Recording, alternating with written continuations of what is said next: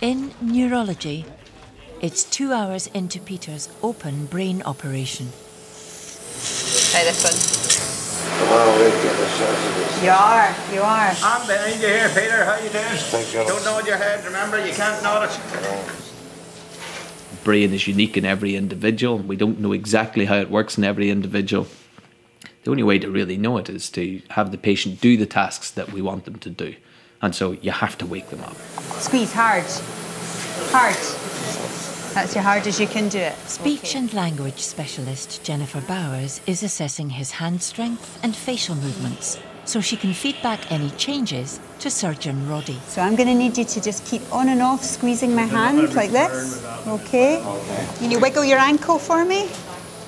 Yes. Yeah. Yeah. Can he Open smile? wide and do a big teaser. Yeah, no, upper and lower quadrants weaker. Some weakness in Peter's face is not too much of a concern. Facial muscles are controlled by both sides of the brain, so there's good potential for recovery.